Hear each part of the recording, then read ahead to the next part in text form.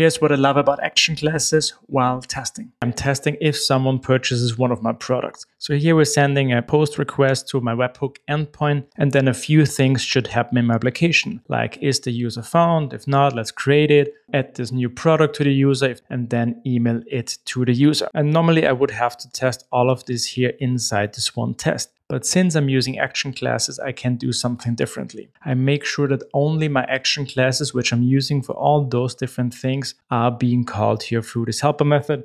And this helper method in the back just uses mockery to make this happen. So this way I don't have to test everything myself here in this one test. I'm just making sure that those action classes are being called. And then I have dedicated tests here for like one of the action classes where I'm testing, like here, if something is in the database after I have triggered this action. So you can see action classes are not just only great for encapsulating some code, but they're also amazing for testing.